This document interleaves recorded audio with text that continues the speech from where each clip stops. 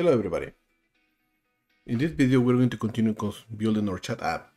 We have pretty much the layout already done, so the next phase will be actually do the Firebase connection for the database. And I will show you how to do that. We have some pieces already configured, and as I said before, this section is a little bit based on coding with Justin, and I will show you how that actually looks like. So the first thing that I was seeing is now that I've been seeing this for some time, it's actually too purple. So let me just change this purple to something else. Can I do gray? Maybe. Well, let's reduce it to something like 7, probably. Yeah, that makes sense. And the text purple looks somehow fine. Let's increase this to 500 too. Oops. I put an extra thing there. There you go. And no. Just reduce it to 200. Yeah, a little better, just a little tint there. The color, we have the message, and we have the outer. And the idea will be have some of those gray and probably some of those green, right? Green will be the message that you send, and gray will be somebody else's message. Right, but for now, we just keep it as it is. Okay, so now it's time for the fun part. It's time to do the database connection and how actually it works in a view application, how to make the connections through JavaScript, and then on top of that actually put view in order to help you. So we're going to be using a couple of things that are actually going to be really excited. So let me just get back to my code, right? Let me just commit this one. Fixed message color. There you go. So we're going to open the use Firebase, right? We have the database exported already. We have almost there, but we need to finish it.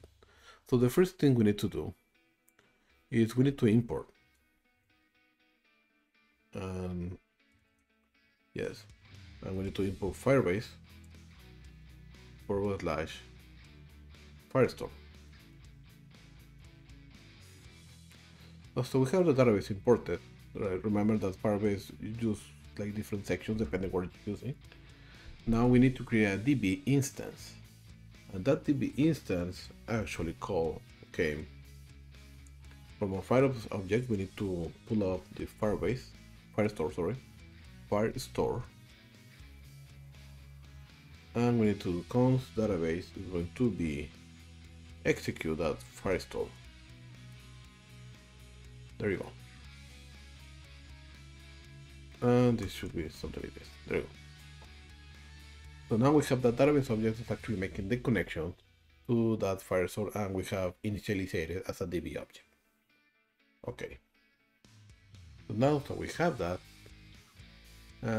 we should be able to do something extra. So the first thing that we're going to be doing, we're going to do a import from view. We need to import reference actually, and we need to import on mounted. I don't know why the completion is not working there. Mounted, yes. Probably the best way to actually still using reference is shallow reference. Shallow reference, what it is a reference that is not going to be changed over time. Well, it will be somehow, but it's going to be read-only. Like the way that actually it's reacted and everything, but it's just read-only through the shallow reference. You will not save information to there. Somehow, I don't know if that makes sense. But let's keep as a reference for now because I don't want to introduce another concept. So the first thing that we need to do, and we put it on the database section, we actually need to create that. So we need to create another message. There's going to be our chat message. There's going to be a reference. of an empty array. There, in order to have the collection, in order what we need to do there, we need to have a collection in order to populate things from database. So let's create some called a message collection. That's going to be like somehow equivalent as the table, right? So the way that Firebase works is a document, so every document is a collection. So we need to get the message collection, and this will come from the database. We have the database right here, right?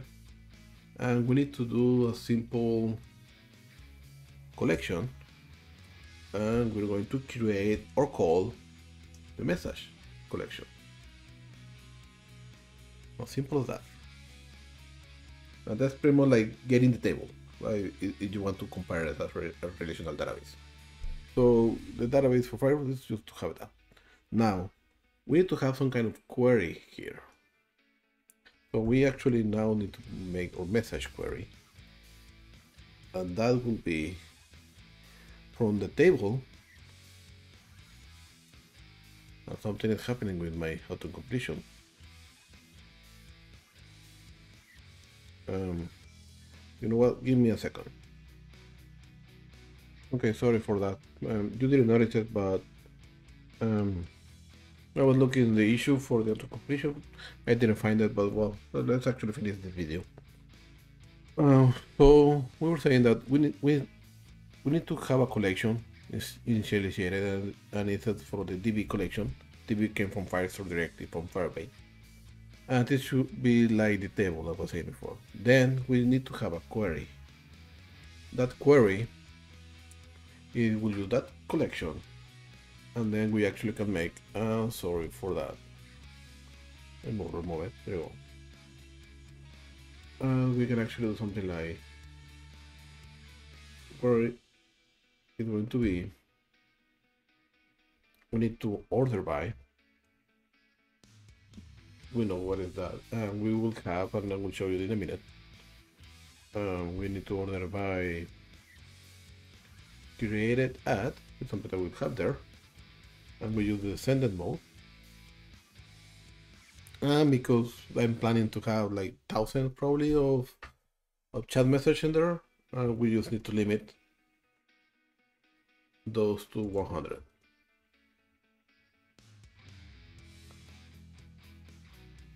That means that we are just getting the newest 100 message right here. That's what makes the query. And then in the actually making the call, it should have a message query dot, and there's a property from Firebase called on a snapshot. So on the snapshot, what we need to do,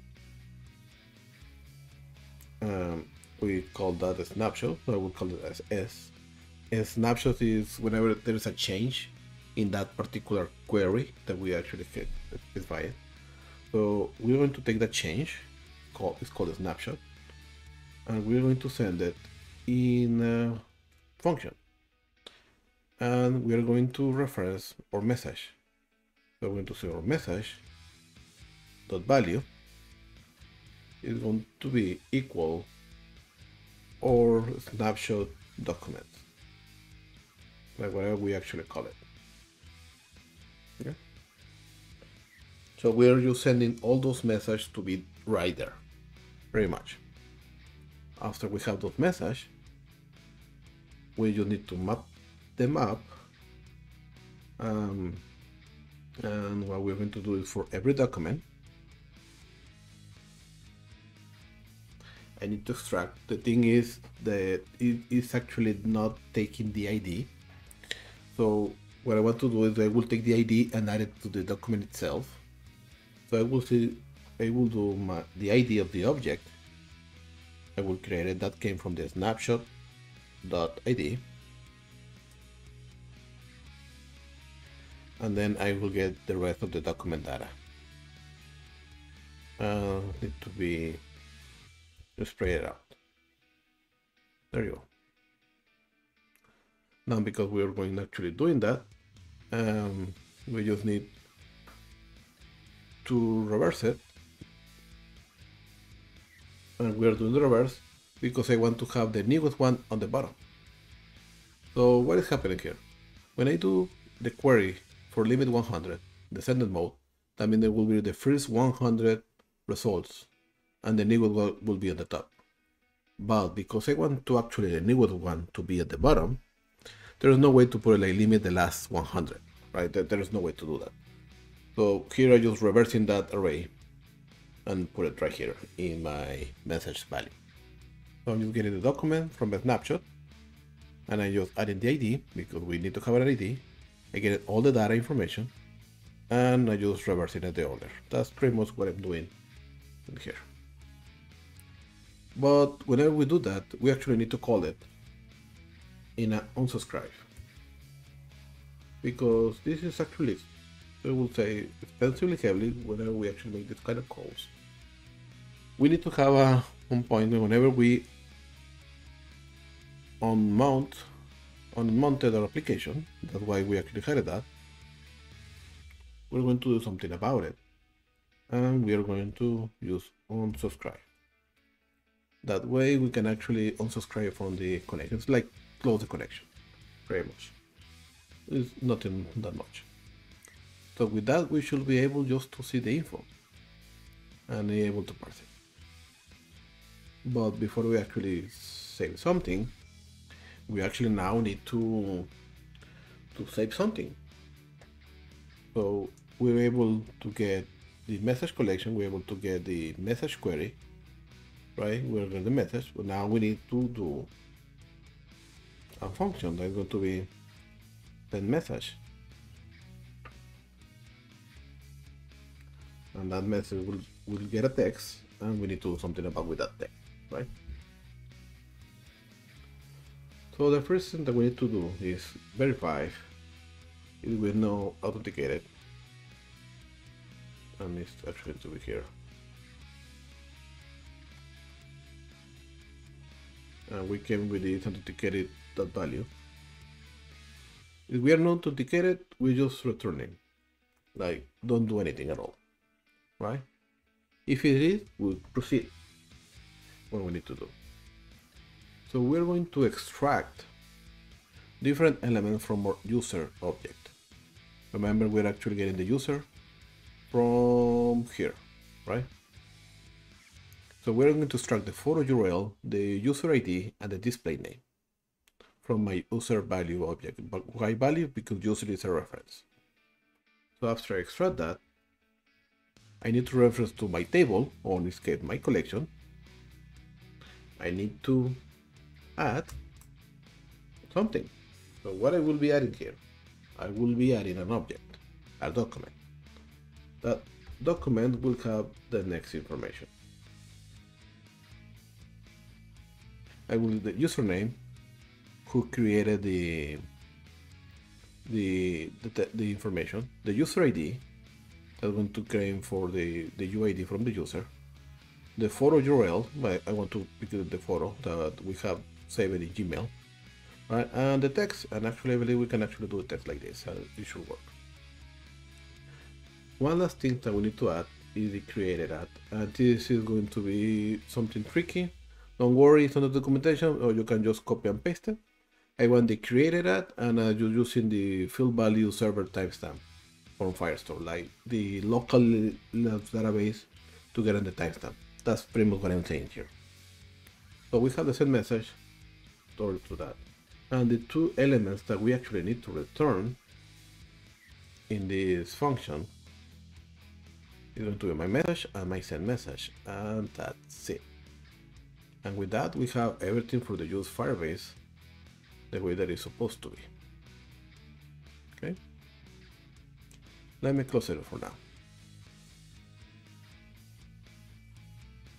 Oh, I have an issue here.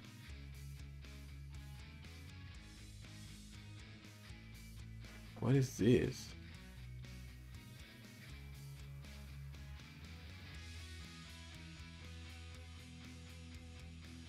Okay, give me a second. Okay, sorry for that. I just restart my server and it looks like it's working now. Well, it's not. And it's really weird what is actually happening.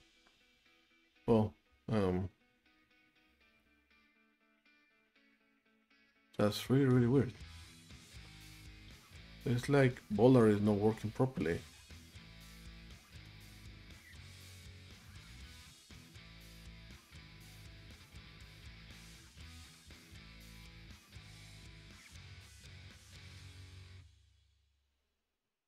Okay, look like it works. No. If I disable it.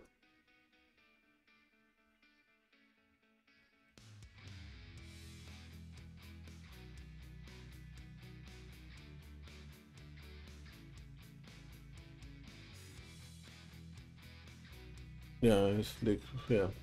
I don't know what happened there. Do I have better open? Let me open better here. No, it's disabled. So yeah, I don't know what is happening. Okay, well, sorry for that. Let me continue. Where we were? Okay, yeah. So what we need to start doing, we need to start reading our message and be printing those right here in the message section, right? So for that, we actually need to go to the message. This is the one who are going to making the what can I say?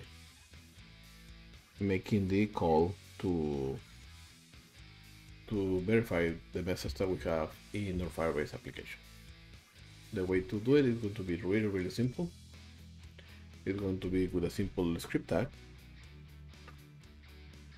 We're using a sugarcode. Let's do the setup here. Okay, that bothers me a lot. What is happening?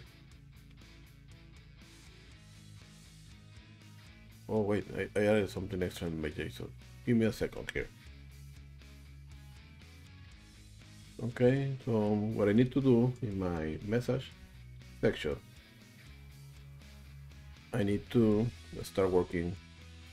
So ignore those issues for now. Let me verify if the application is actually running. It is not.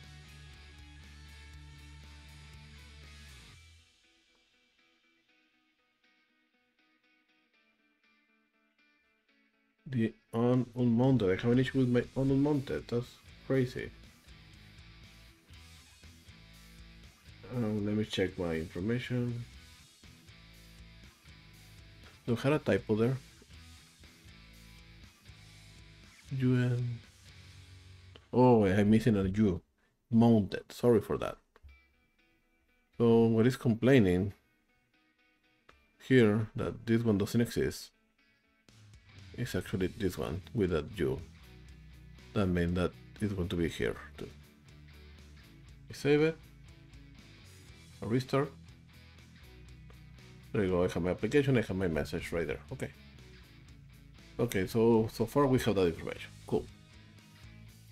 Let me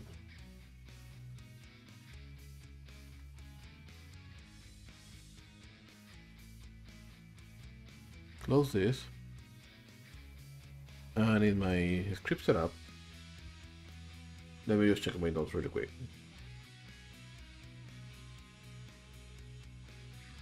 We have a couple of things here. So we need to actually import define props, computed, and reference from view. That's going to be important.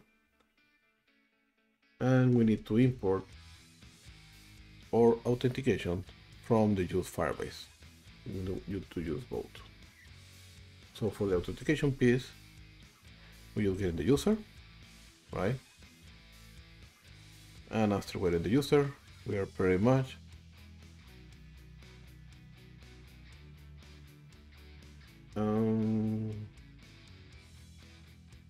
we are going to have, well, let's actually do the props first. And I have the props right here. And let me explain what it actually does. So we're going to call this with a props called message. Right? That prop message is a type object that is actually a function that will call my username, my user ID, user photo URL, text, and create it. That's the default way that we actually put it when we actually send it. So we are going to read that prompt message, and we are going to be doing things with that. But one of the things if I want to do is I want to create a computer function called if is user, that is going to be a simple boolean that will verify if my user value, user ID, is the same as the user ID from the props. With that, we are going to make the reference if the balloon need to be purple or need to be green, and we will see that in a minute.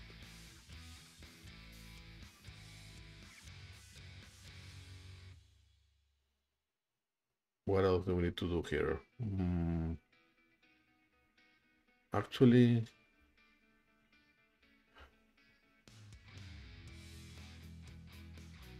oh, what am I doing? I'm actually doing a lot of stuff that I'm supposed to be here. I'm so sorry for all that, guys.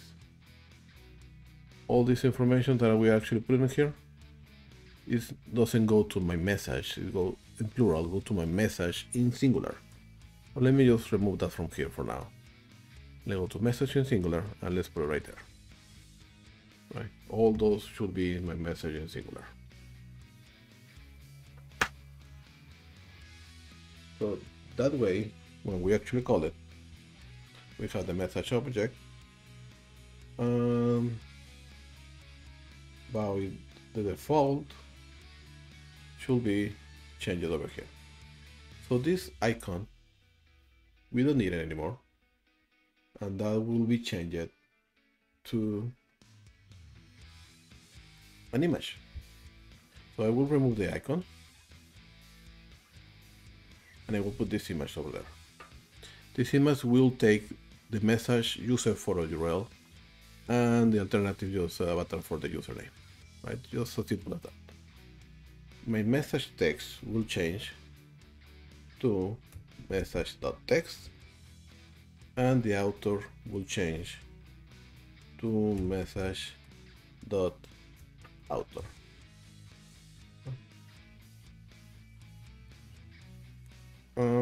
I will leave it that for now. At the end I will make the gray and the green logic here. So we have that. We can see that, yeah, the information is not there because it's empty.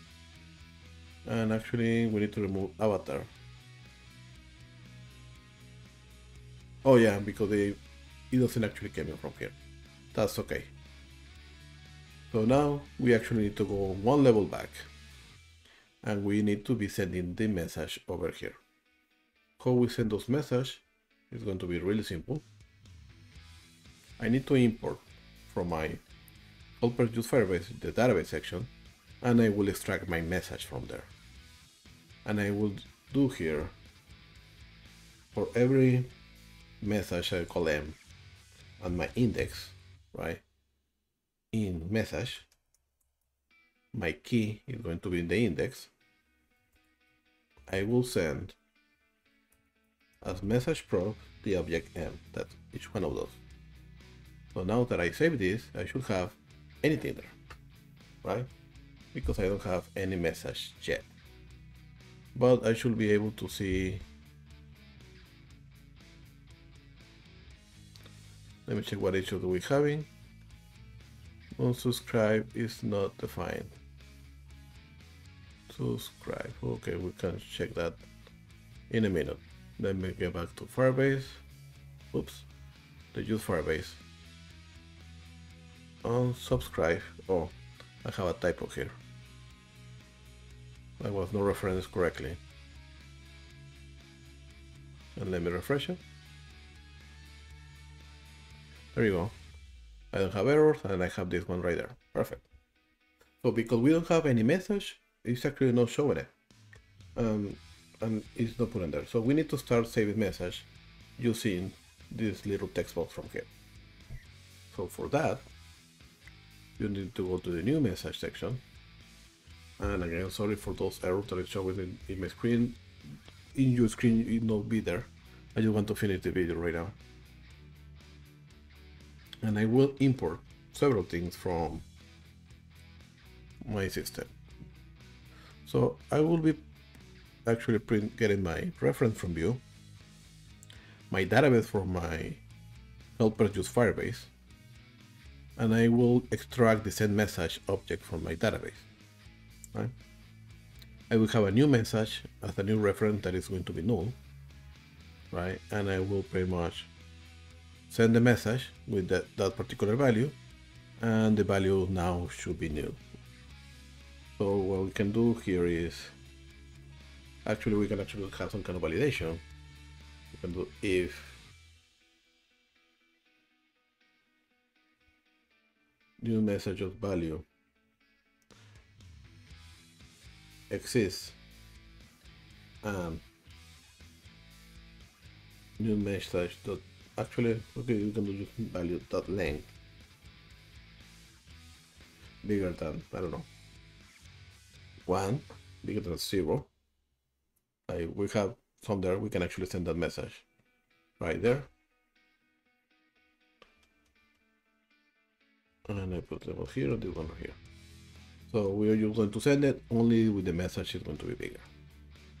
So how this actually going to work? We need to bind our input box with the V model to be that new message. And we need to call whenever this one change to do the send.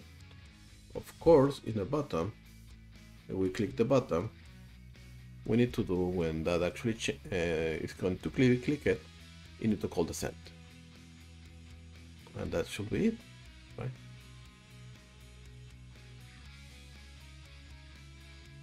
And this should not be there. Perfect.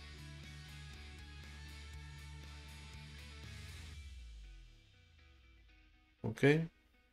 If we see that, let's verify it's actually working. So I'm going to put a new message.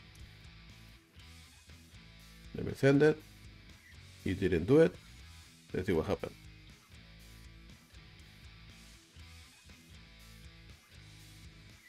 Length of null, well, of course. So this validation, we can do something like this. It should be more than enough. Let me refresh my page. If I do log out, I'm there, I'm logging in.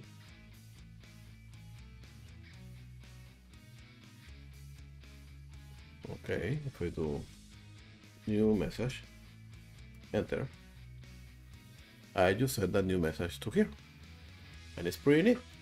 Of course, we need to make something about this, right? But for now, the new message actually be sent and we can actually be that these properties actually be created over here. We need to see what is happening with the rest of the elements. Let me show you something here. Let me go to my Firestore element.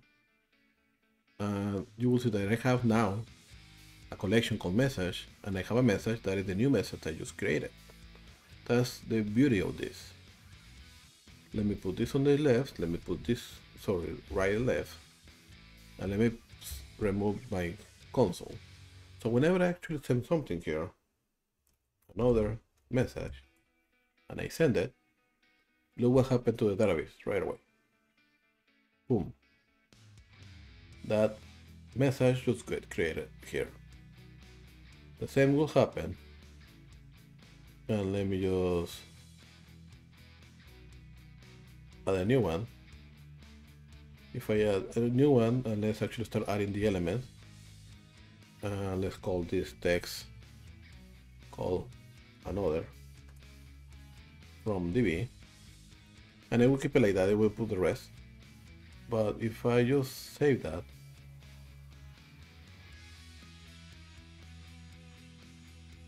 our ID, if I just save that, that will get printed here. And in theory,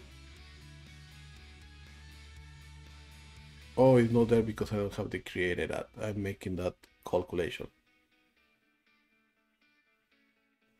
So let me change this one from here. Let me add a field, created at, it's going to be timestamp. And let me make that timestamp to be right now. Well, probably like that should be enough. At the moment I created that timestamp, a new element was created and was pushed to my server, to my application. So now I have 3 elements here, and I have 3 elements. If I add another to the database, look at that, I'm actually not making any call to refresh it. That gets just pushed right away. And that's pretty cool. Now let's actually fix the information, what is happening there. So let me go to message, and I have my prop as message, right? And something is not available to be read here.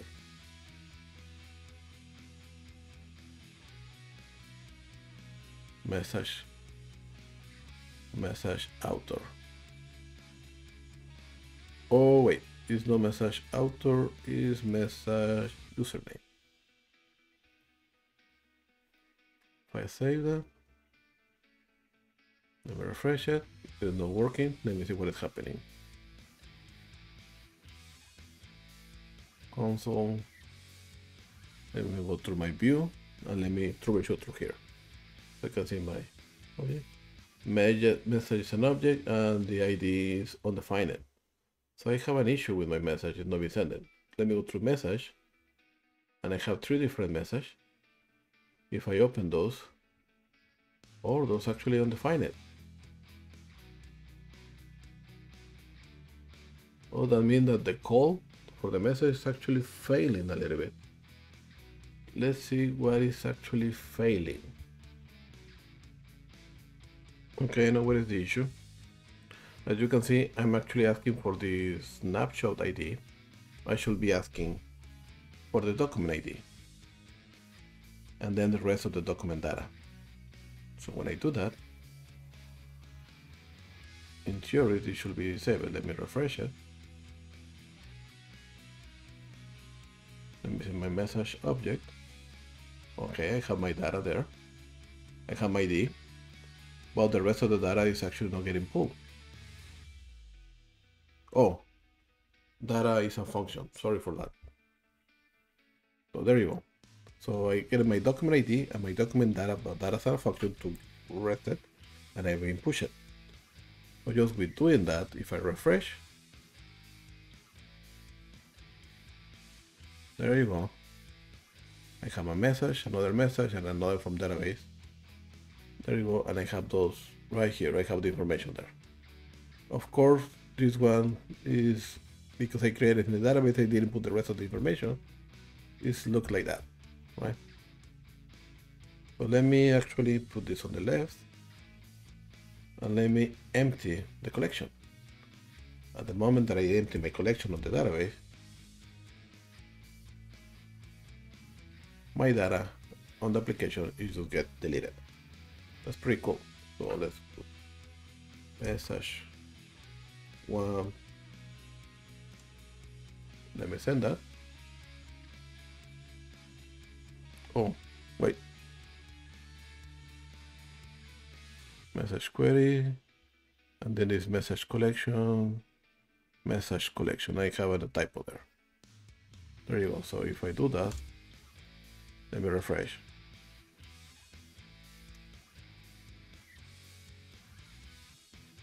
Hello there.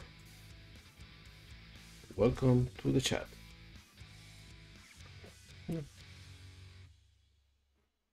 So that's pretty neat. If I went back and forward with the information here, don't worry, you have access to the source code. You can actually see what I put in the end. So sorry for those typos that was put here and there. So after I have that message, and that's actually be printed. Let me show you again with my personal email. So for this particular case, I created another account, and that one doesn't have image, as you can see. So let me log in with that. It has the same name, but without the accent, right? But this is cool. As you can see, I have the new one there, and it's the new name here. So we can have the Roman with accent and without accent. We can actually see that that is actually working. That's pretty neat. The last piece of this puzzle will be to actually differentiate. I want to put this one that's green when I'm logging with that user. So when I send with depending the user that I'm logging in, I want to actually see this actually green. In order to do that, let's actually go to the message section. And remember that we have that it's computed thing. So we have the classes over here, and we're going to add an extra class. And in that class, something needs to happen. So what is going to happen in that class, we are going to actually check that each user, that the only things that actually using the user is verifying that the user ID of the message is the same one. So this will show true or false. And remember, this symbol is the same as 3 equal signs, right? So when we actually make that calculation, I can actually do something like this. And I have it there as a purple, but I will change this to gray.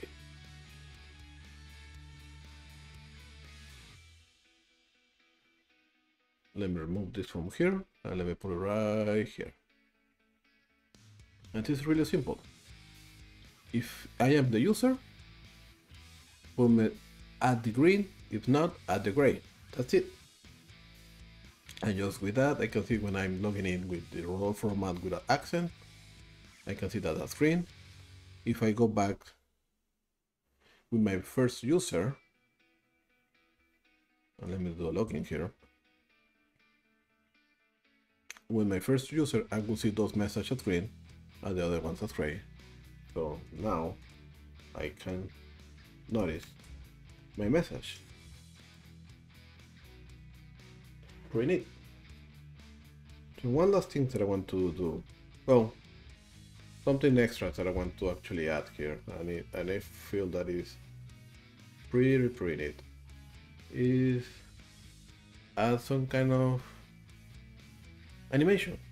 So if you want to stop the video here and you have everything through here, the functionality is there, everything is doing. I just want to add an extra step. So what I want to do is add a couple of animations here and there, and I want to select those and actually copy the content. I want to show you how to copy the content just with a simple click. And I think that's actually going to be pretty neat. So for that, we're actually going to use a couple of views functions. From here, there's something called clipboard. There you go. It's a reactive clipboard API. Probably it will require like to accept that one. But what we're going to use the clipboard in order to copy something, right? And that's pretty neat. The only things that I want to use to, if I go to the add-ons, I go to motion, view use motion, those actually, let me go to demos. It has some kind of pretty neat animations there, right? Look at this hover over here, this toggle like showing and disappearing. So it have a cool thing like animation wise, and it's actually not that difficult to implement. So let's get started. So the first thing is going to the application. I want to do logout. I want to do an emphasis to this. So Tailwind have also some cool animations,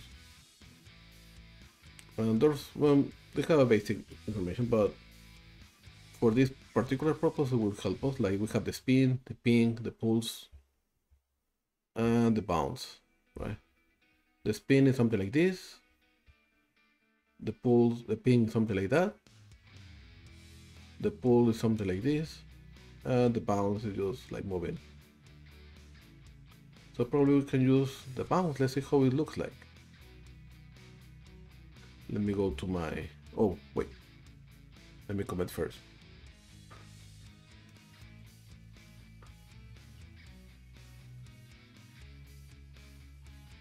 So let me go to my no authorization, and I will bounce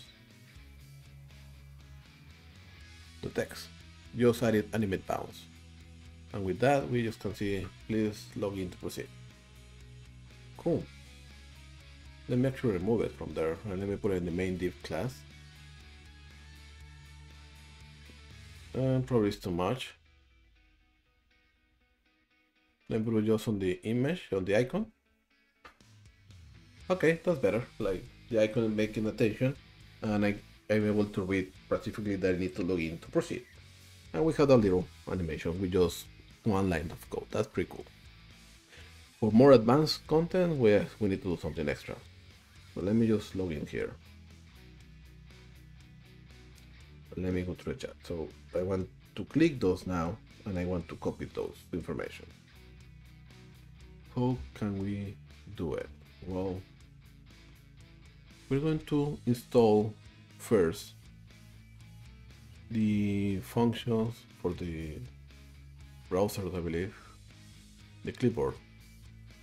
So we need to install the core element for views in order to use the clipboard. So let me just copy that and do npm install that. Right. And we're going to use the clipboard on the, where is it, my message section. So here, after view, let's actually import the use clipboard section, right? We already have the reference imported. So what I want to do for that reference, I want to create something called a source, and let me put that at the bottom. And the source is going to be the things that I will copy, right? And I will just put this element over here. This is actually came from this one. Instead of that sending the text and the supported, I just want to get the copy and the copied functions, right? And I tied it up to the source element. So what I'm doing now is I will create another function called copy message, and this copy message is going to change my value for my message text, the message that I'm currently selecting, by the username. And then I just execute copy. And I will leave it like that for now. So what I want to do here is, for the whole element, whenever I do a click, I can just do copy message. Let's see if this actually works. So if I click here and try to paste it, I can see hello there by Rodolfo Roman. Let me copy this one over here. Let me just click it. And I paste it. This is cool by Rodolfo Roman with an accent. If I click this one and paste it, now I can notice my message by Rodolfo Roman. That's pretty neat. But we have the copy functionality, but we can actually not see the interactivity when we actually selecting, right? So for doing that, we need to add a couple of things here. It's going to be actually really simple. We're going to, and this is going to be using also Tailwind for this because it's going to be a simplest one. So for the class, I need to add a transition.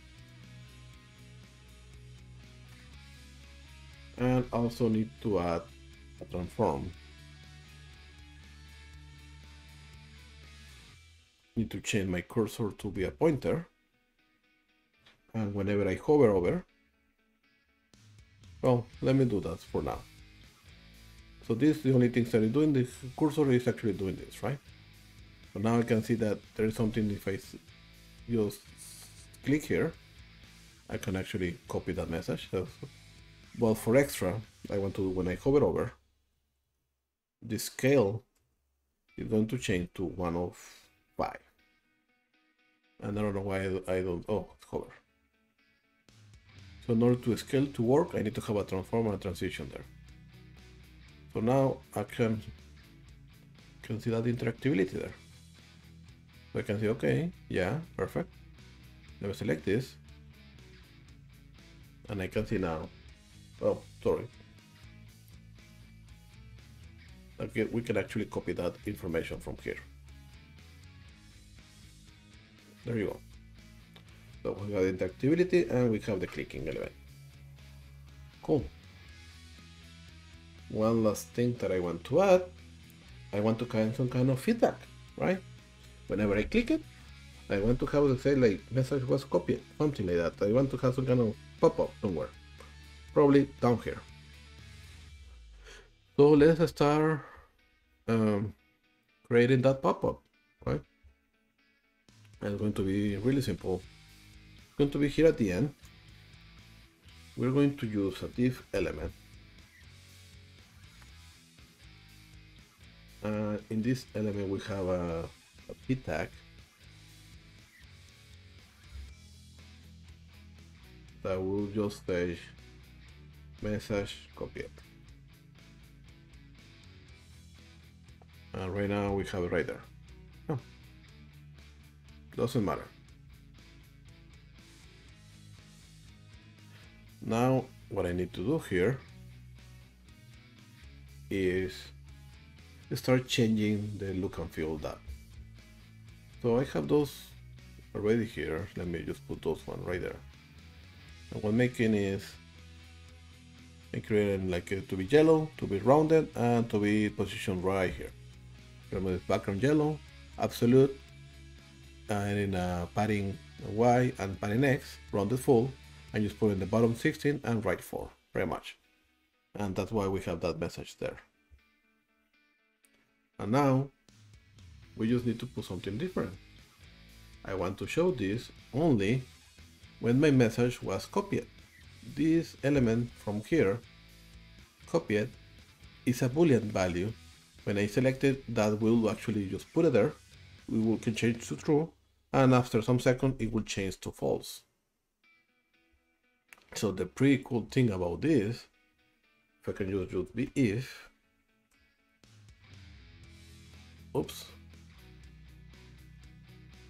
do it only if copied is selected. So if I click this, message copied. If I click this one, message copied. Perfect. One last thing that probably we need to do here, just to save it, let's do once. And when we click once, that means that it should happen only once at a time. So we click here, message copy. If we click it again, oops, it's not doing it anymore. Oh, it's not once. View 3, click modifier. The click modifiers in the event handling for view 3 is actually pretty neat. It will allow you to do a modification of that particular event. So we have the stop, the prevent, the capture, self, once, and passive, right? The stop, the click propagation will be stopped. So probably this is what I need to do. Prevent is not to do the preventing one, and I can change those. That's pretty cool.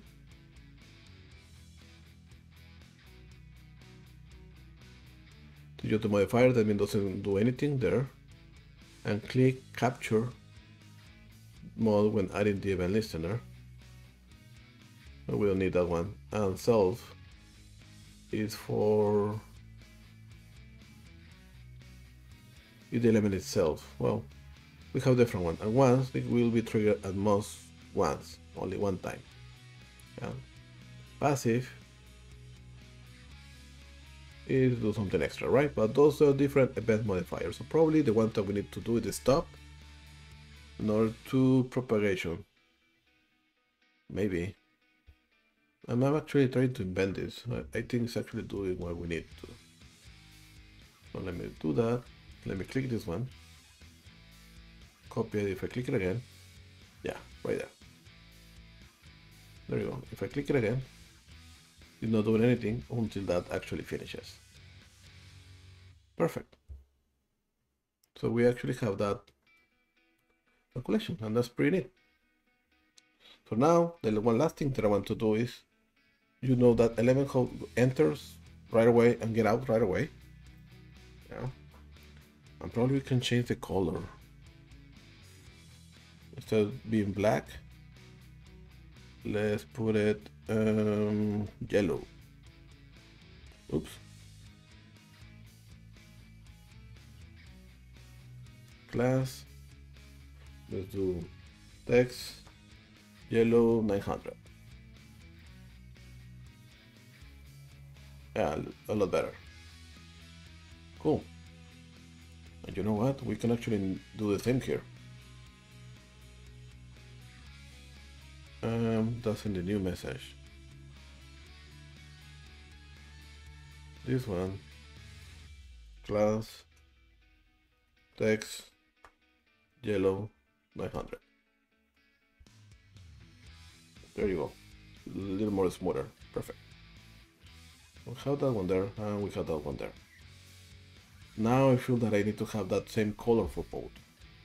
So here I'm using background yellow 300.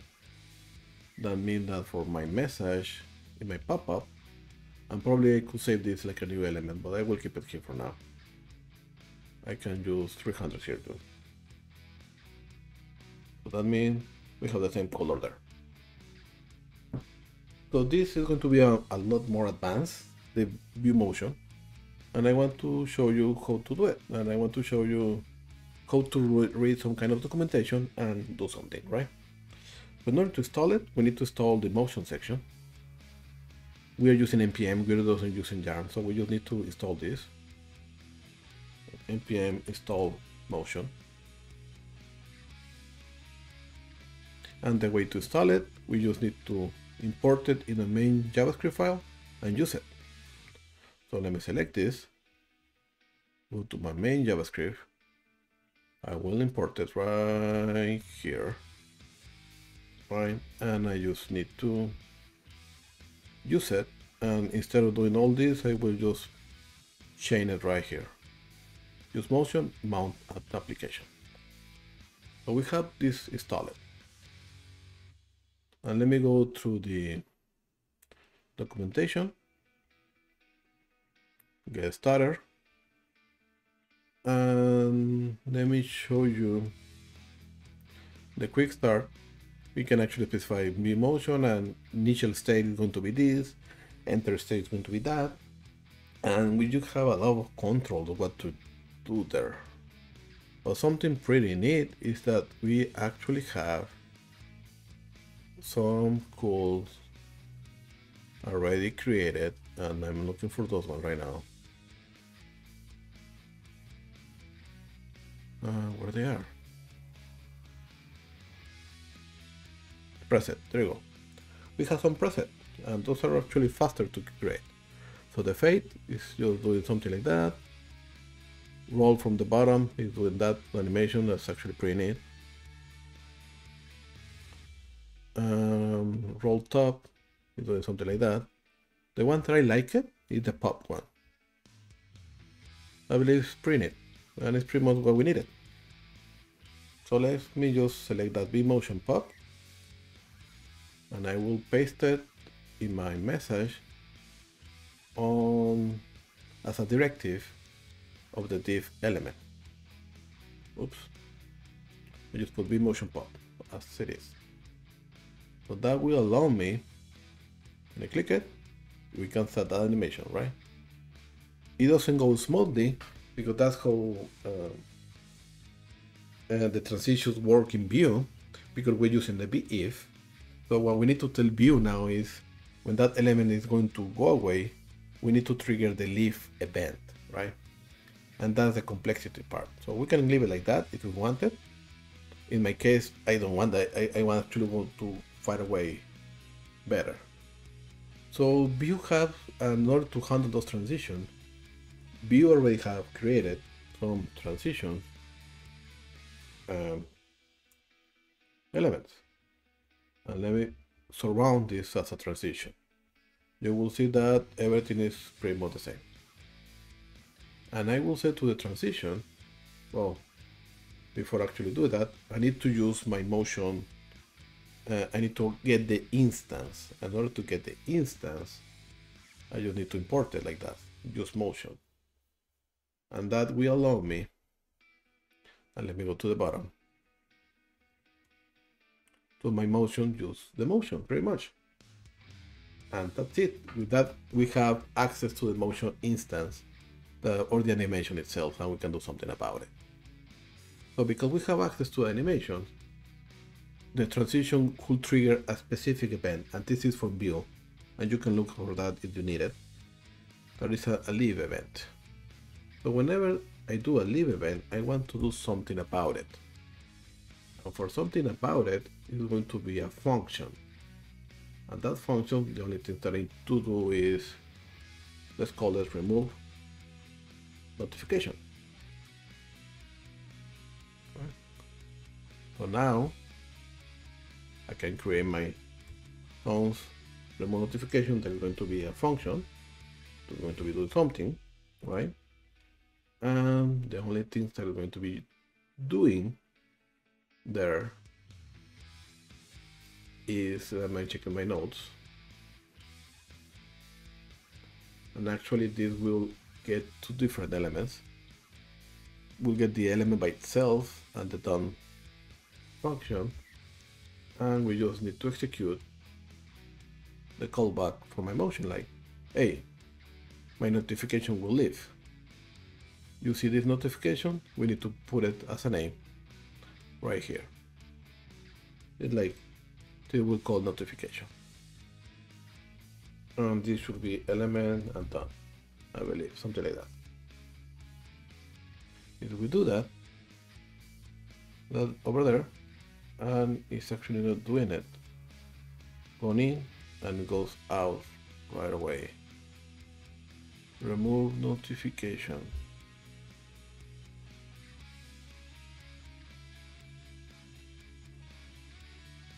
Probably if I copy this, because originally what I did is just put it right here instead of actually calling like that.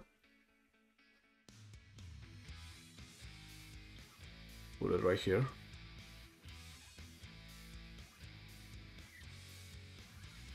Oh wait.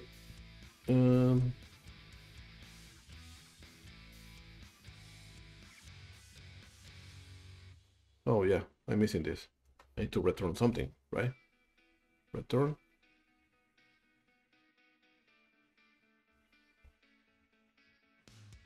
Get in. No, it didn't go out. Oops.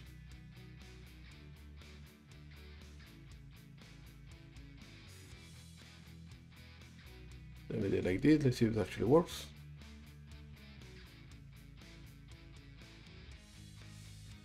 No. Okay, so probably don't have access to the element over here. So let me actually just put it right here in the leave event.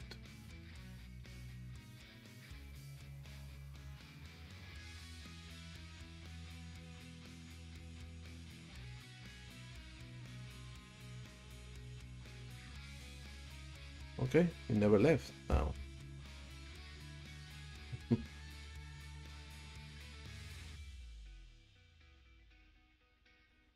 So it's actually not doing it. Why is not doing it?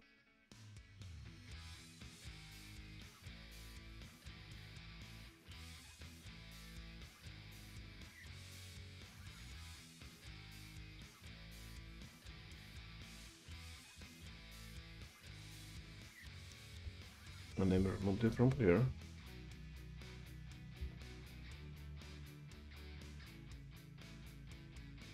Click it, show there, and you go back. Perfect. As you can see, now do that little transition the way that I wanted. So it took more complication, right? But I just wanted to show it, and you can mimic this code if you want to change some kind of animation. So this is actually pretty neat. What I want to see if I can actually do it for the chat, like whenever I add a new one. It's still showing, like I want that one to appear. Let's try it. I don't know if that actually want to work because I didn't test it. So let me do something like this. So if I refresh it, all of them will show. And this is going to be another one. Perfect. That one just showed because it's doing the animation. Pretty cool. There's one last thing that I want to do that I didn't test it either, and you will see that it's going to be a pain right now. So let me continue adding text to 3. Let me log out, let me go with the other account.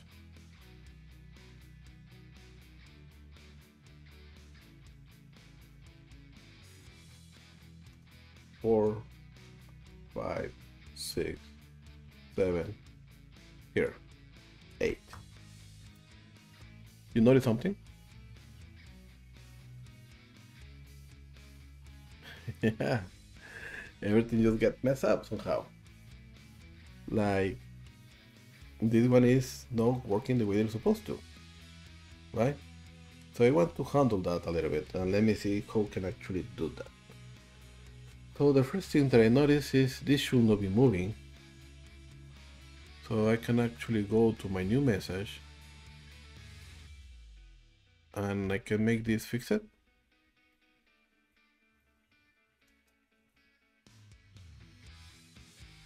And I cannot have absolute and fix it at the same time probably. There you go. So now I can scroll actually. So now on my message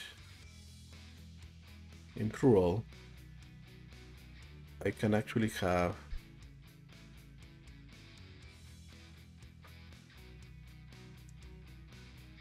in the last one, well, I don't know if I can actually do it here. Actually, I can probably put a div here. And I want to show you what I want to do here. So I will grab on my message, and in that particular div, I want to add a class with a margin bottom of 12. I believe that's the height for that thing. So if I do that, I can actually scroll and I can see this, right? Because it's actually taking the sizing. Let me make it this a little bit bigger, and let me make 16 probably. And a lot better. So we have that right there. Cool. Let me see if I can change my header and that with my navbar to be fixed. Let me put fix it here. Ooh. Just to put it fixed, let me put it top 0, left 0, and right 0.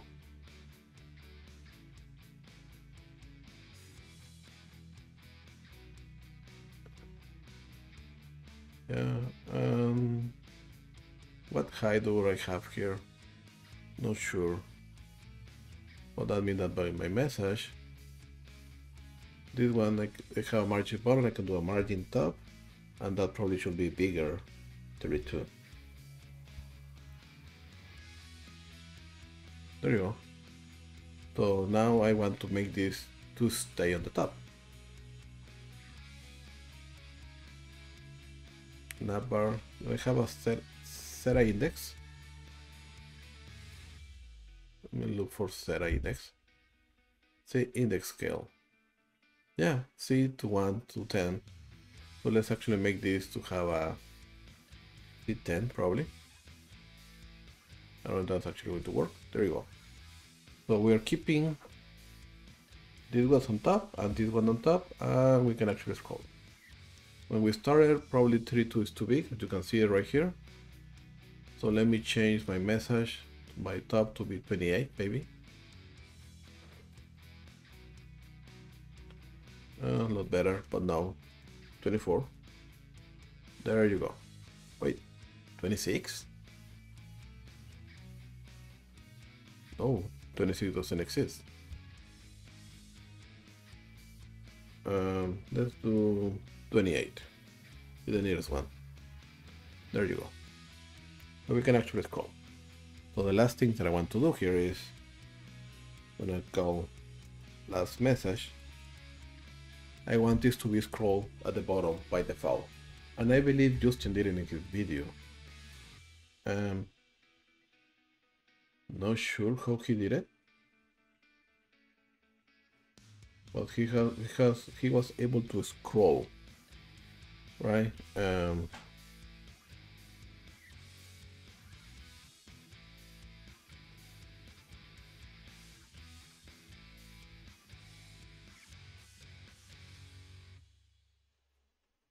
So probably you can make a reference to this and try it to scroll to that section.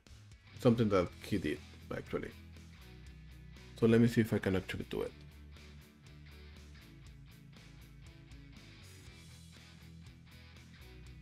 Let me go to the new message and let me make this a reference.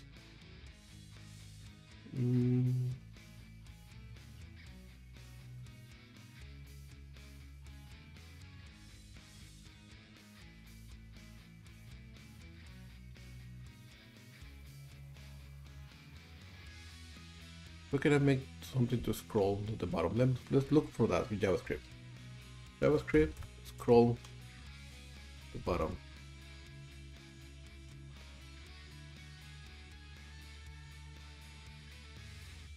Scroll to, so I'm talking about is scroll back. Yeah, we can try that. Should be simple enough. Let's go when in the new message section. When we add a new message, we just can do something like Windows scroll to scroll weight. Let's see if it actually works. Go to buy, enter, and no, it did it.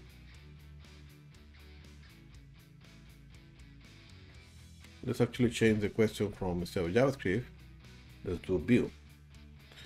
Scroll bar.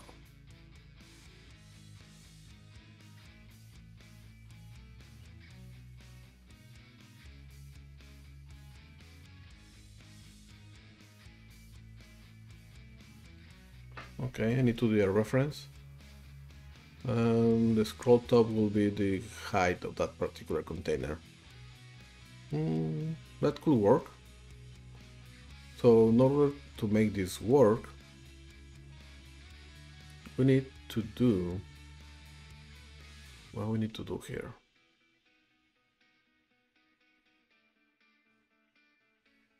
Let's remove this one from here. This one should not be here.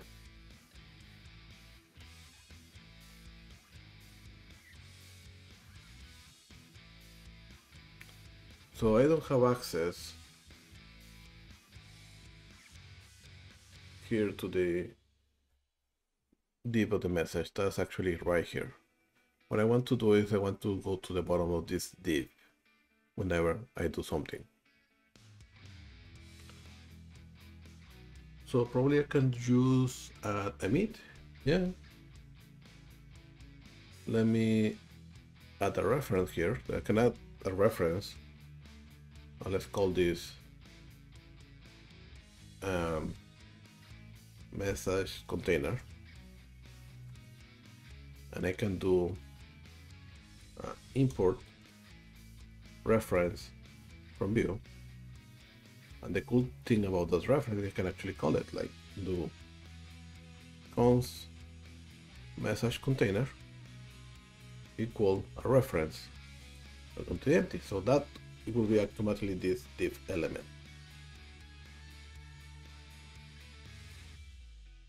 And let me add a button here for now.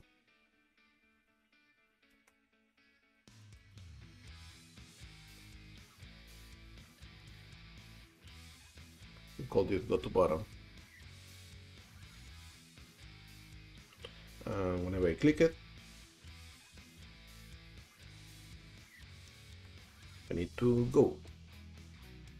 So let's do const go. I need to do message container dot value.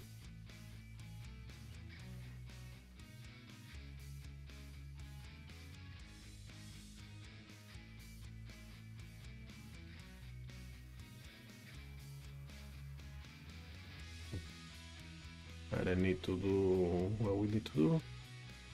The scroll top need to be the scroll height. Just in case that exists. The scroll top, right? It should be equal to the same thing dot scroll height. let's see, if I can actually execute this function, we're good to go. I didn't like it. Why didn't I like it?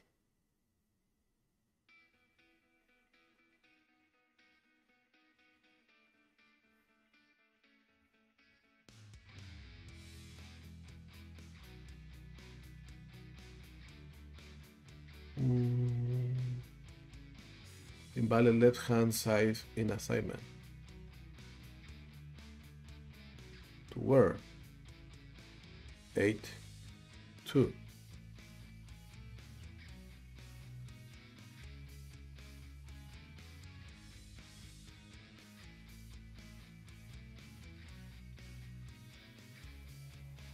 Interesting.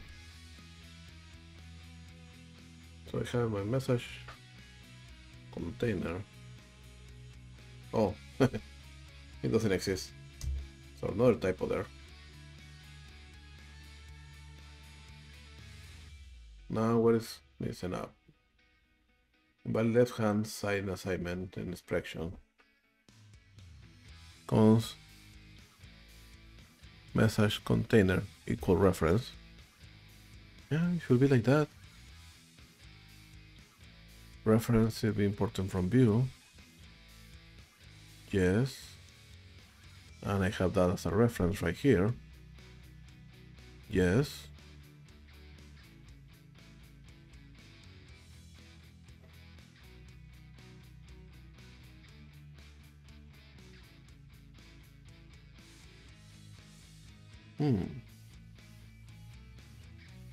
Interesting.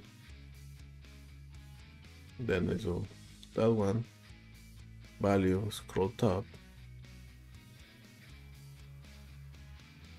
Let's actually do something extra here. Let's do console.log message container.value.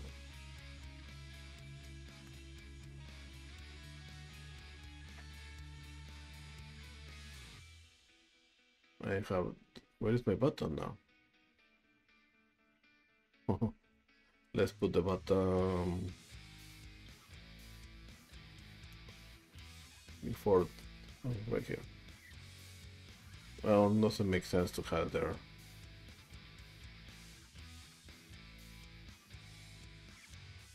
There you go. Go to bottom, and let's do what it does. Console. Yeah, it's making the reference to that. It's actually getting that element. So that's perfect. So probably need to do something extra with the JavaScript section.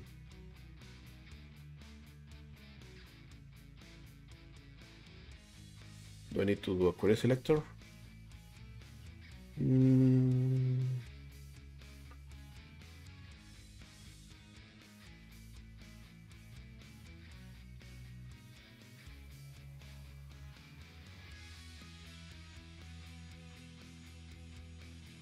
I need to do another div here. Let's do this one, and let me try to do what Justin did. Do something like this. I save in this one in another message, and let's call this reference going to be at the bottom. But it's already there, so it will not work.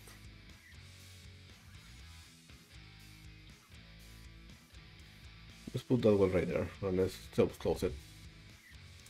So we should be navigating to that. And that just after my old message. Yeah, so click to go to bottom, we can actually get rid of this. Right? And let's change this one to be bottom.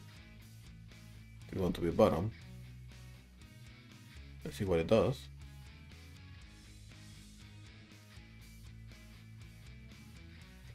Refresh it. If I click it, I have that empty element. Perfect. So he did something like this. It's really weird. You scroll into view. If I click it, There you go. Nice. So that's actually what we need to do. But we need to trigger this, not through a button, whenever we add a new element, new one. That should trigger that, and we need to call that function through here. Okay. So let's remove the button. We don't need it anymore. And let's call this go to button.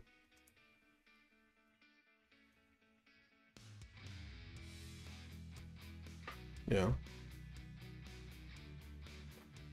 Oops, and it's not the console log actually.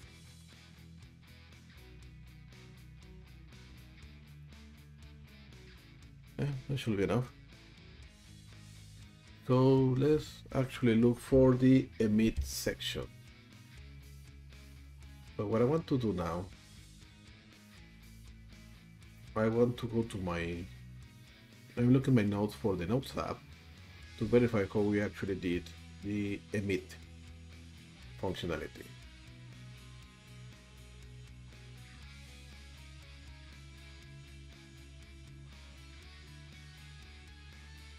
And that should happen on the note form, yes.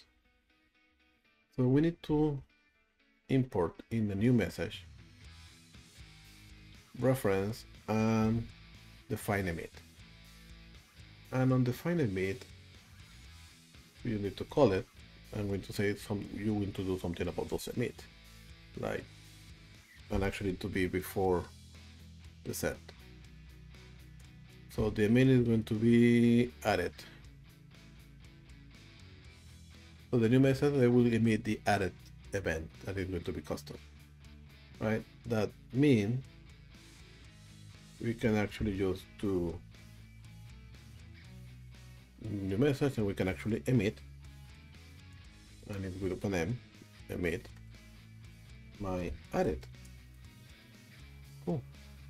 So we define a custom emission, we have a custom event called added, and it's going to be emitted whenever we send a new message and that message is valid, right? So whenever we do that, that means that my message in plural, this one will, whenever we have an added event, we just need to call go to bottom. And yeah, I know those whole lines are very confusing, but just ignore them for now. Go to bottom, and that should be enough. So I'm here, and let's put it look like last one. Let's actually change this. Ooh, almost there, almost there. Another one. Ooh, it's actually doing it. Hello. But we need to push it a little more. That means that we need to put the margin on the bottom. Okay. Oh no, we actually need to push a margin on the top. So this margin that we have here,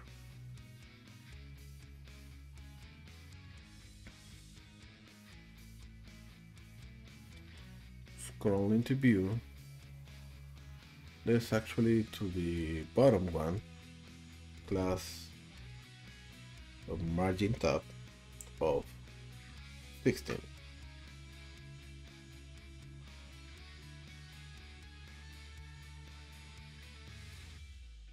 And probably we can remove this now from here. If I do that one more time, okay, the sizing is correctly, but it's actually not moving it. Oh my god. So we need to change the scroll into view to something extra. So instead of doing the scroll into view, probably we actually need to do the scroll tab.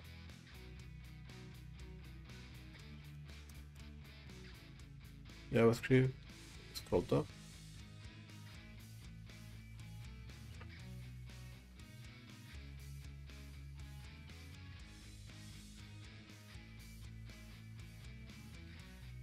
Do we have a scroll button?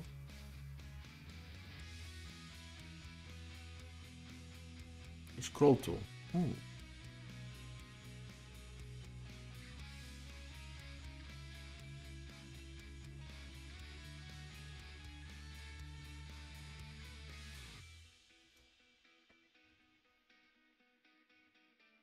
Let's look for that. Let's scroll bottom. Does that exist? Not sure. Let me go back here. JavaScript scroll bottom.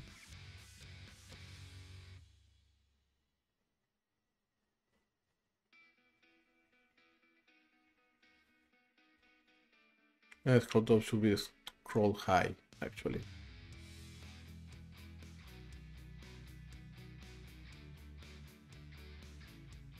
Can I change that to actually be scroll to? Let me check the scroll to event. What it does is coordinates. Top. It should be the height. Yeah, probably.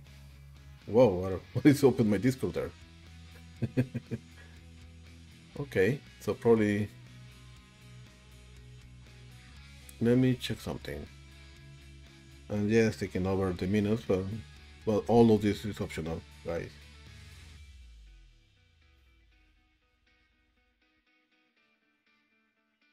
So let me check this. Scroll into scroll to. Let's actually save it for now.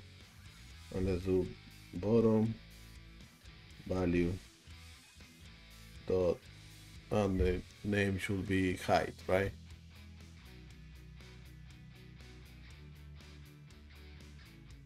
How we had it before. Scroll height. Let me see if that actually works. And let's do a console log. If this actually works, already we had it.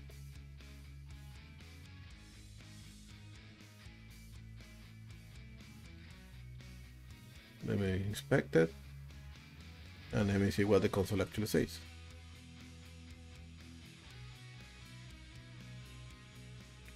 One, two.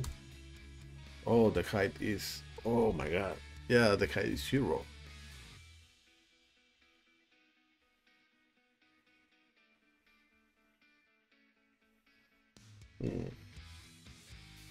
View, scroll to bottom.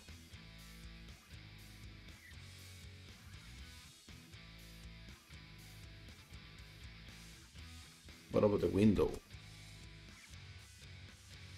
End of the page. Document body.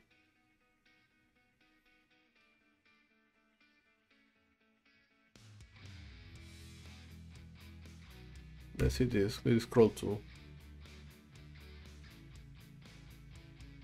Let's put that one right there, and let's see if it actually works.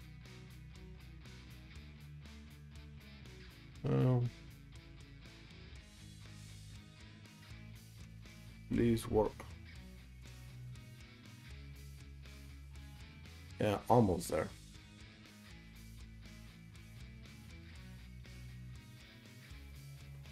We need to push it a little more.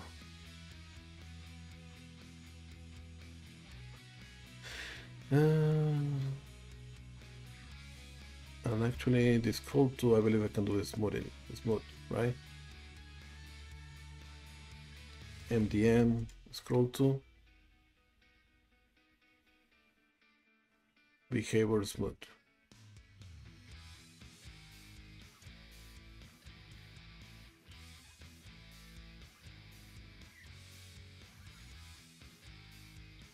Wait, what?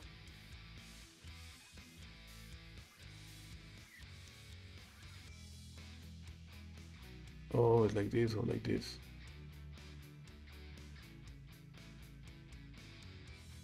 So actually this should be an object, and top will be this.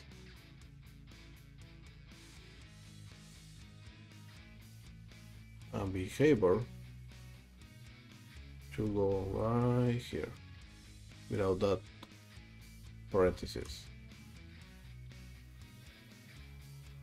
In theory. Let's see. One more. Almost there. It's doing it, but because we have this as fixed element. Mm, so probably something that we can actually do.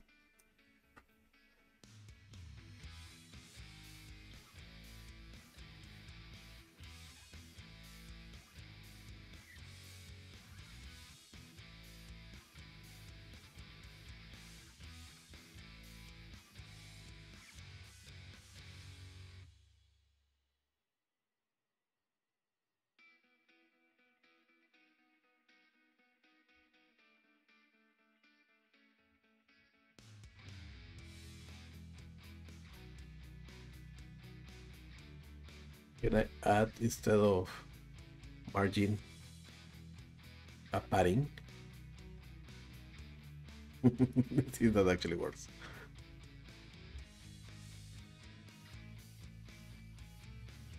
Okay. Oh, almost. So if I do a padding bottom, does actually works? Let's do one more. Oh, you're doing it, but this actually came later. Oh.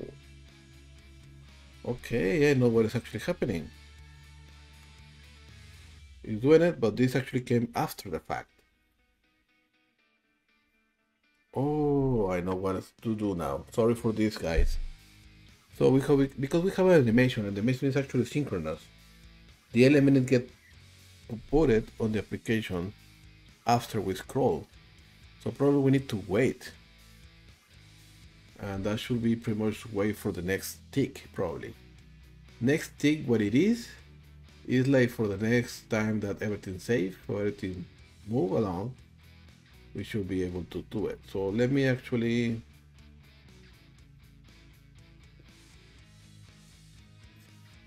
try to do it like this. So let me import next tick. The next tick is like the next iteration of changes. And this came from the view notification.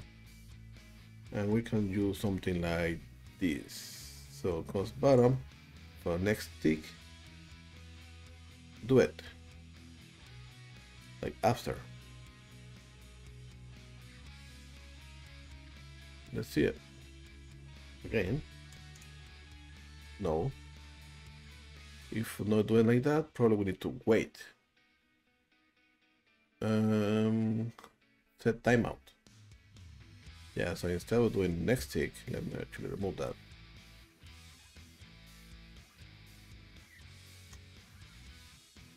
Let me see if it's actually still working. Okay.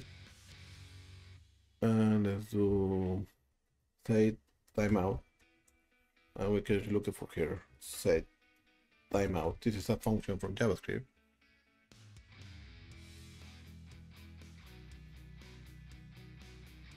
Set timeout, probably.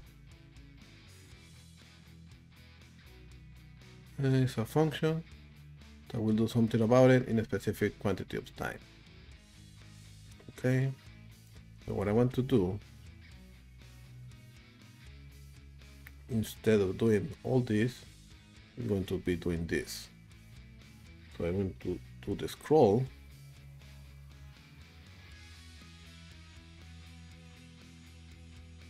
After, let's do 1 second. This is milliseconds, so here should be 1. So the scroll should wait just a little bit. So another. No, I actually do it really fast. Let's take this to be 3.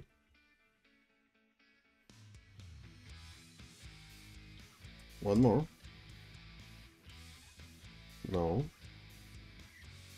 Again. It's actually really fast.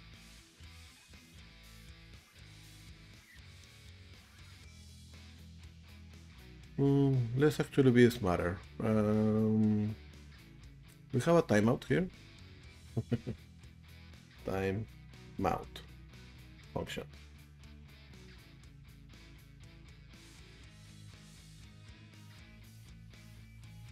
Use timeout.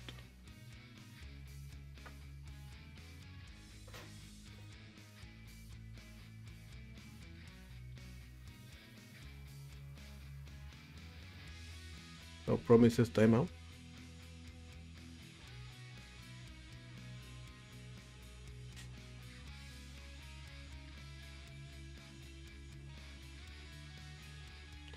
Okay, here so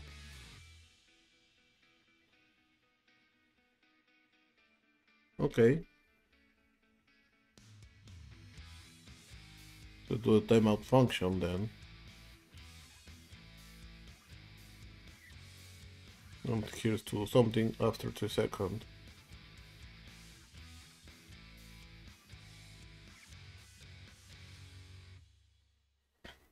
So because we already had the view score, let me actually just get the timeout function. Let's see if that actually works. I need to import everything here.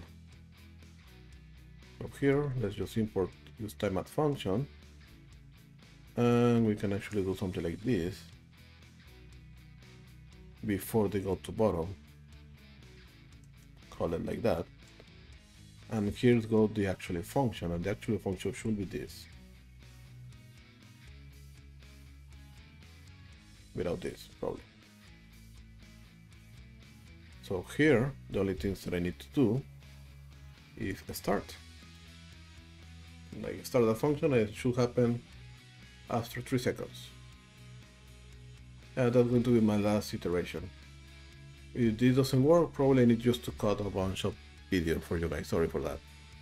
So let me refresh. Let me see that I don't have any error there. Okay. Okay, that's happened there. Last one. One more. 1, 2, 3. Okay, it's doing it now. So 3000 is too big. Let's do 1000. Last one. Let's reduce this to 500 milliseconds. One more. There you go. Nice. Perfect. So the last thing that we can actually need to do, let me just log out. Let me log in. Then we'll go through here.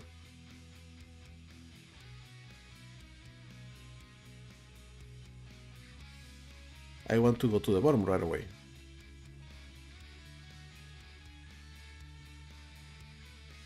So let me add the unmounted.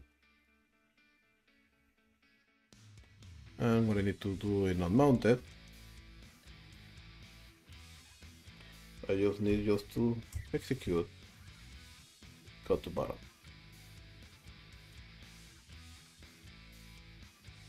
And it goes right away to the bottom. Cool, so let me log out, let me log in, let me select the account, and it goes to the bottom right away. Perfect. So I believe we have all the information. If we copy this, do we still see that little? Ooh, we lose something extra. We lose the animation in there. Oh, this is getting crazy and crazy. Why we lose the animation now?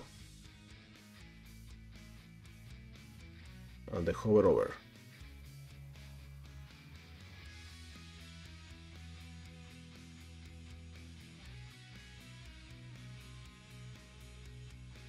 I have an issue in the console. I have an issue in the console. I cannot read property leave of undefined.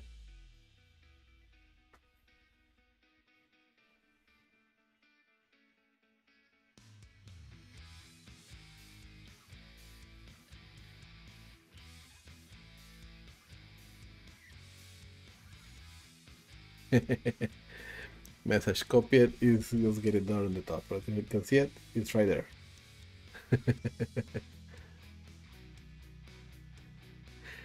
Okay, it's actually doing it, right? But I just don't see it because it actually happened right on the top.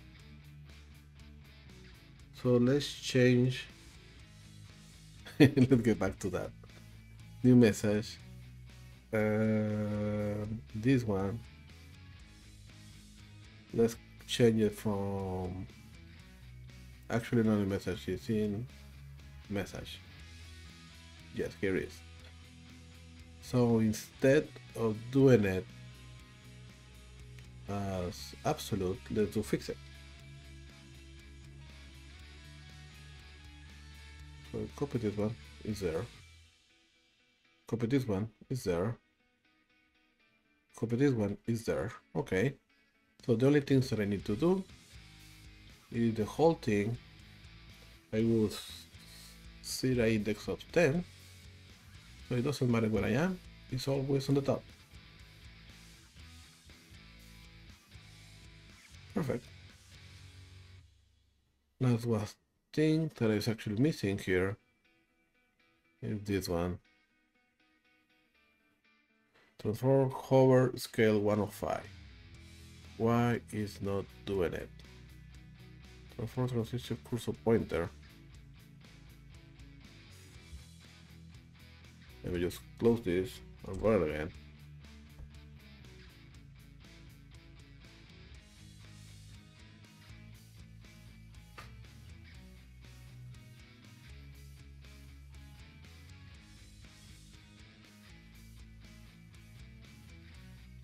Go to the bottom. Message copy it.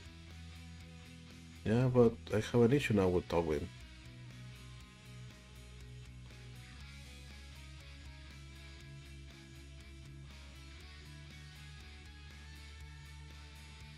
Here. Style transform scale 1, release 0. Scale 1. And on hover.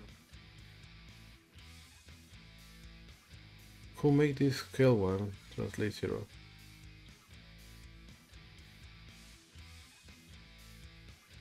Yeah, because of this.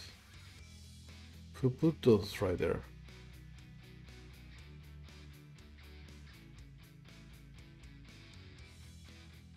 Element style. If I remove those,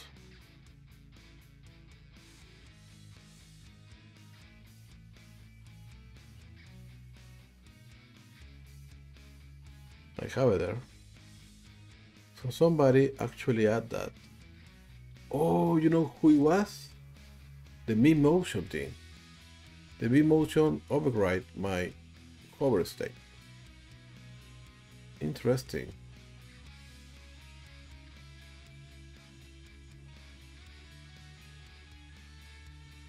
So if I remove this,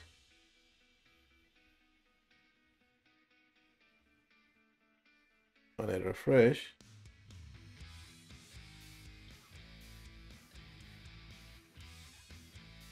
okay, we have that going on now. If I add something,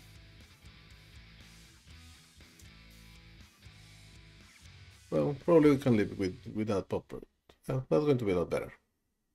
Okay, so the V motion, it was messing up with this from here. But that's okay, we can keep it like that. So I believe we have the chat ready. And it's actually ready to deploy. We have almost 2 hours and we mess around a lot in the extra animation things. Yeah. So we can have that, we can have the login page, okay. We have that hover over, we have that nice scroll, and we have that notification that we just created. So it's going to stay right there. Perfect. So I believe we have everything. So let's do, let's commit it and finish it up, right? And let's push it. And let's do a really quick, after you get pushes, I believe I can close this. I don't need it anymore. Let me close my Discord. And I can actually go to my server.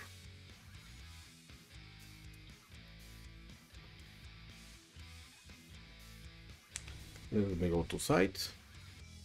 And probably need to install dependencies again, but let's do that later. And let me just do git clone And the name of this that I have is chat, I believe. Yeah, I have it right here. I will clone that in my repository. I go to chit chat. I will install dependencies.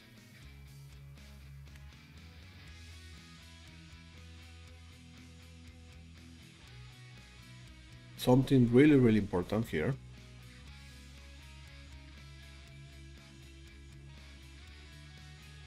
In order to make it to work, we need to add the Firebase configuration first. So after we install dependencies, I go to the source directory and we need to list everything that we have there. So we have the components and the helpers, but we don't have the config as we had it in our, let me try to open it in a new tab. CD project, chit-chat, source, this is locally in my computer. So we have that config information. So let's actually do mkdir config. We go to the config. And we need to do the config. And you can actually open this in Visual Studio Code, but because I have a Mac, probably for me it's going to be faster if I do a cat. And copy all these keys. And I will create nano firebase.javascript and paste all those there. Control X, yes, enter. That was really important. The nano Firebase is there. And it's the same name that we had it before? Firebase. Yes, it is. So without that, our application will not work. So after we have that, and we can actually do it, we can go to the base root and we can do npm run build.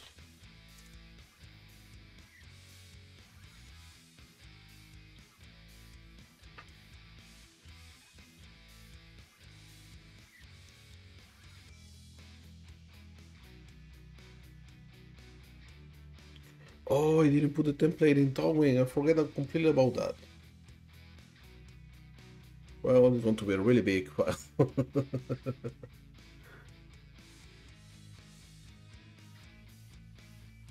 Oh yeah, we need to fix that.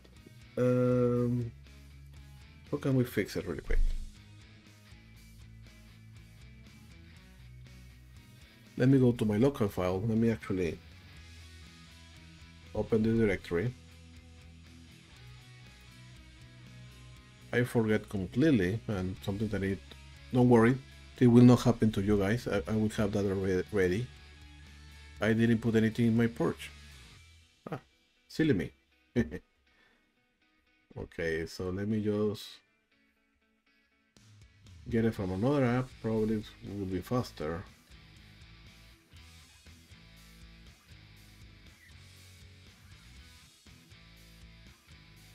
I just need to put the purge there.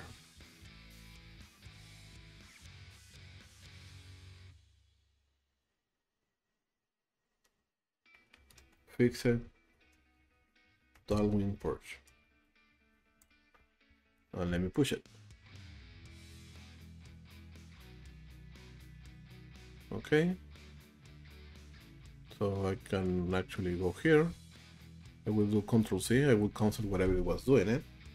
And I will do git pull in order to get the new information. And I will npm install everything.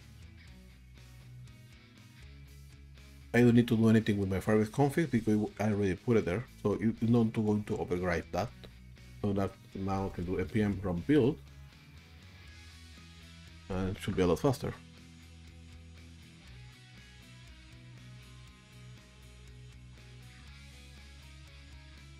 Maybe. And I will pause the video for a minute until that actually finishes. Okay, it's done. And we go to distribution folder and we can see that everything is there. Perfect. Let's do pwd just to have it there. And let me do sudo pi etc nginx configuration.d, and I will call this chitchat.conf. Before that, let me just copy this and save it somewhere. Okay, open the file, and I will do a server.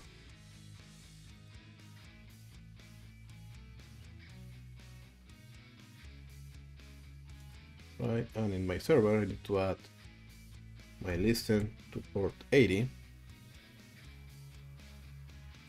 and then I need to listen to port 80 again, but now in the IPv6 format. Then I just do my server name, and that should be hitchat dot, in my case, Rodolfo Roman dot NYC, and the location. I need to do the root. It's going to be what I pasted, and the other thing is view history nginx. I always forget that. Try files, there you go. Try files thing going to be there. Let me just put that one in the same section. Perfect. And then I just close it, and let's make an extra enter here. Yeah, I believe that's pretty much what I need.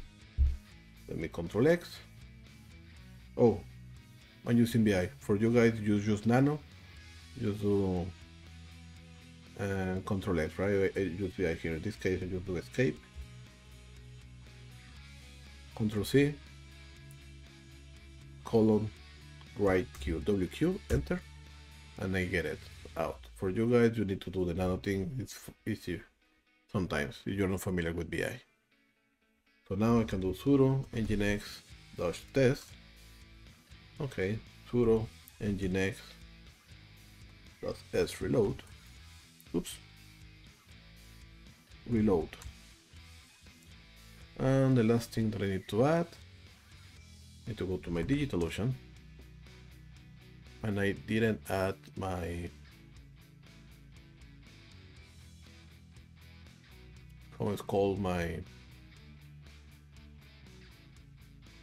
domain. So let me add my chitchat, and that will go to my front-end server. I put it there and create it. When you have that kind of error, I just do hard refresh, and I need like somehow like sign in again. Like my credentials are not saved somehow. I don't know why. After I do that, I can see this everything. I do again chitchat. I select my front-end server. 3, create. There you go. And let me try to go. And there you go. My application is working, but it's not secure.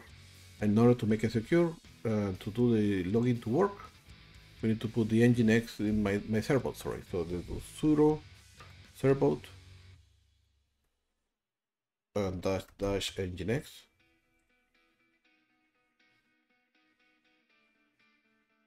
And we just need it for the chitchat. That's going to be number 2. So I do 2, enter, and just wait. Okay, perfect. That finishes. Let me just get back. If I refresh this, I should have HTTPS. So let me log in with my account. Go to the bottom and hello from server. Cool. Now if they want to clean up this, the only way to do it, let's go to the console in your Firebase, and we just clean up the database itself. Let's go to Firestore, and let me just delete collection.